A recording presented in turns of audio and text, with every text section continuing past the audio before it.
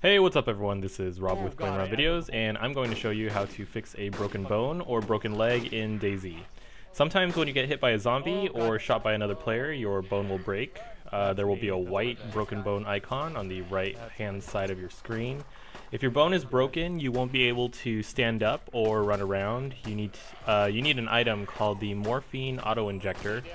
You can find morphine in hospitals or medical boxes, and once you put the morphine in your active inventory, you just right-click it, use it, and then wait for the animation to complete, and this will fix your broken bone.